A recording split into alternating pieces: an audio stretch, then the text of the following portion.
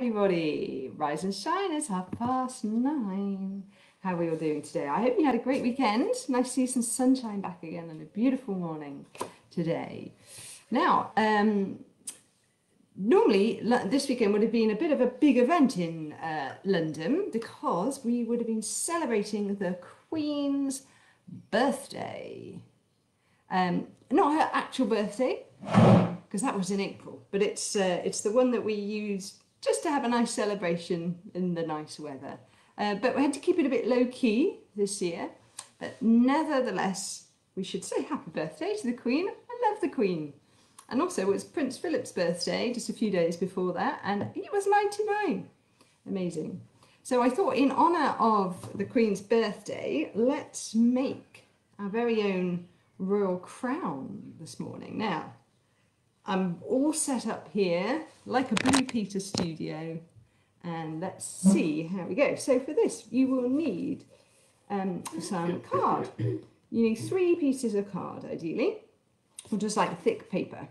Now I've gone for some yellow cards because that's sort of a nice crown colour, but you can just paint it anyway, so if you've only got white to go with, that's fine. I've also got some dark colour to go, matches my hair, but again you can use any colour. So to start with, you want to take your yellow bit of card here. Oh, the cat is sat on mine. Okay, so you've got your yellow bit of card and fold it in half, fold it in half again, and then cut out those strips. So I've been prepared and I've cut most of mine out. So if you do that with both of your pieces of paper, fold it in half, fold it in half again, how many strips of paper are we going to end up with? Of card? 8. So don't even need a ruler for this, it's easy. Fold it in half again, and you'll have 8 bits of paper like this. Now, Holly is going to be my crown model for this. So what we're going to do, I'm just going to measure it up so that it fits. I'm going to take one end and I think just for ease of time I'm going to staple, but you could maybe sellotape. Really like that one. So just measure up. Yeah, that's a perfect fit actually there. If we just staple this end as well. Yeah, all right, a little bit small. Okay. Then take 2 black strips of paper, so just as you did along the edges. And these are going to be our sort of support strut. So I need Holly back again just to measure this onto her head. So actually that can go, yeah, a bit closer like that. Okay, so I'm going to take mine all the way to the bottom like this. And again, I'm just going to fix it in. I think I'll use a bit of tape this time. So just taping that in like that. Nice. Ooh, all my paper's stuck to the table. Right, take that one in. And so bend it over, straight over. Ooh, noisy dogs outside. Gonna put that in there. And this one in here. And then take your other piece and bend it over.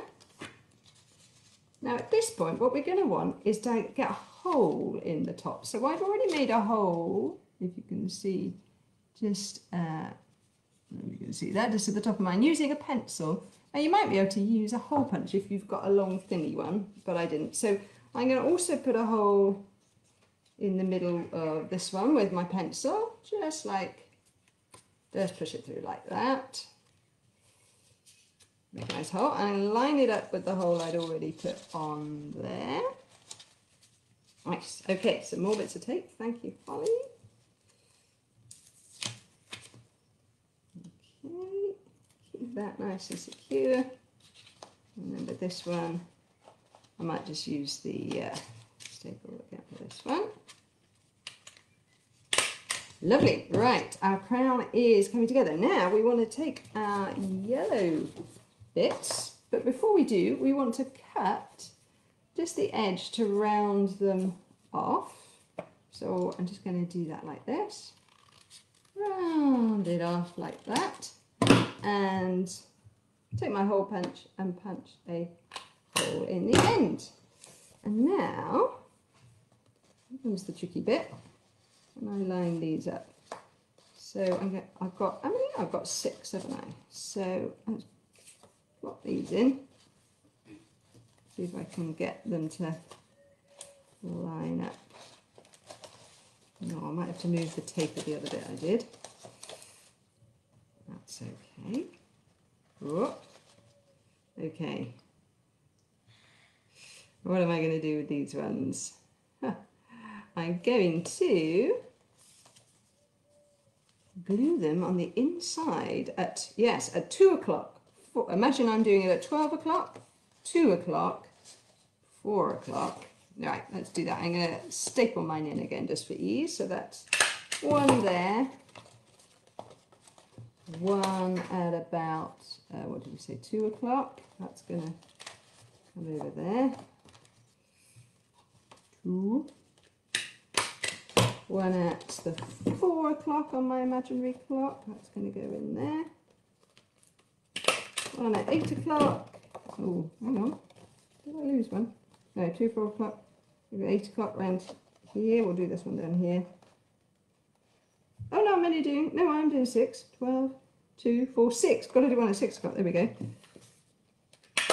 You can tell I'm having a little bit of a cheat here.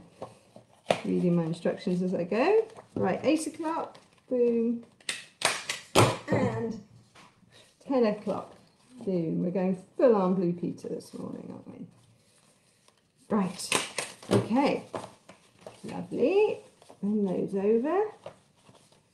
Now, a little bit of, if you want to, red crepe paper. Not crepe paper, what is this? Tissue paper. Use crepe paper, any sort of something red, just to make my crown look really nice. And I'm just going to cut it into that sort of shape that my black crown forms. And I'm going to use a bit of glue. So I've cut this sort of shape.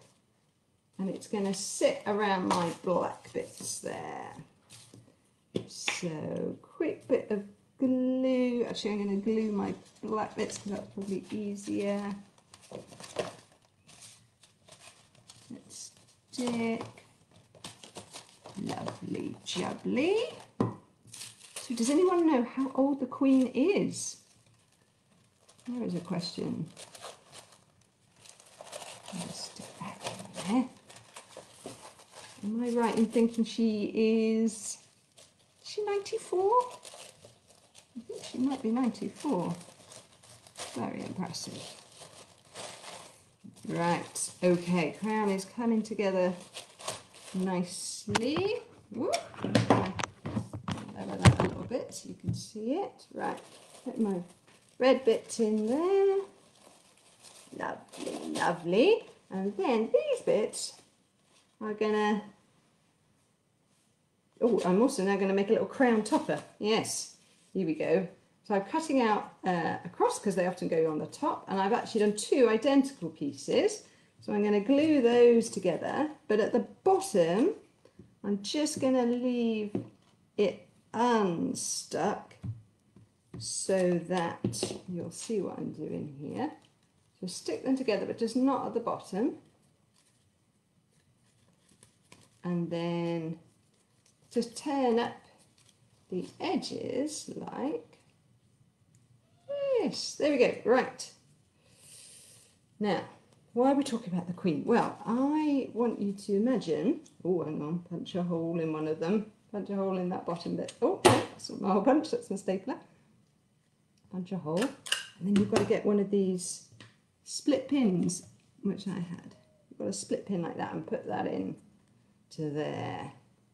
Right, now I'm going to connect that into my things like this. What are these, the little yellowy bits? Collect them all together into my split pin. Oh, which is already split. Let's not split it yet. Yes, coming together nicely. Okay, and on top. And then, do you remember I put a hole in the black bit? So that's going to go all the way down to the black bit. If I can find that hole. Whoop. Go on, Crafty, you know you want to do it. You know you want to do it. All my little red bits are poking out. Oh no, split pin splitting. Right, hang on. Got to make a better hole than that. So, have you ever thought about what it would be like to meet the Queen if she invited you to one of her garden parties? Well, I know I would be super duper excited, love the Queen, and I know if I was invited to that palace, I would get out my best dress and probably practice my walk, practice my handshake, be a little bit nervous maybe, but very excited because love the Queen. And I'd love to go to Buckingham Palace and meet her. Maybe she'd be wearing her crown. Well, Jesus said that once there was a king who was holding a big feast. So not a king, we'll just imagine it's the Queen. And she's holding a big banquet at Buckingham Palace. And she tells her servants to go and invite all these people on the guest list, all the great and the good. Imagine you got that invite through from the palace. Super, super exciting. But then imagine some people turned down the invitation. They like the Queen, but they said, sorry, washing my hair that day. Oh, sorry, just got married, a bit busy. Someone else says, oh, hang on, I've just bought a new house. Can't do it this week, Your Majesty. And imagine the Queen would be a little bit put out. She's not used to having people turn her down. Go on with this.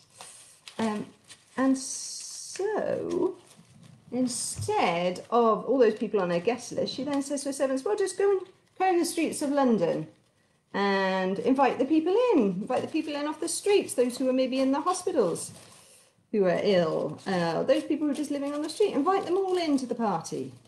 And they do, and these people come, they don't have excuses. And then they said, oh, well, actually, we've still got more room, more cake left over. Could invite a few more people to the garden party. Go on, scour the streets, spread out from London, just go everywhere, all around the United Kingdom, and let's invite them in. And that is what Jesus is saying to us. We are invited to a fantastic royal banquet where the Queen might be wearing her crown that we've just made. Oh, yes. I think I made my cross a bit too big. But there are some people who want to turn down that invitation. But the invitation is there for everyone. And that is like Jesus saying, well, God is like our royal king. And he wants to invite us into that banquet, to that feast with him. Some people might turn down the invitation, but if you want to go, you are very welcome. And not only that, you know, when I was younger, I always thought, oh, I'd quite like to be a princess. You know, Prince William, he's not that different in age to me. Maybe I could marry him. Well, you know what? I didn't even have to think about marrying Prince William to be considered royal, because Jesus says, it says in the Bible, that we are part of a royal priesthood. We are like royal blood by being part of God's family. So if you want to be part of God's family, you can be a special chosen one who's as important as a royal. So I hope you have fun making your crowns. I think this wasn't a bad effort. I reckon you could probably do slightly better. See if you can improve that bit on the top. I think I made mine a bit big and heavy. But there we go. Right. Okay. I'm off to my royal party, and I will see you tomorrow. Stay safe.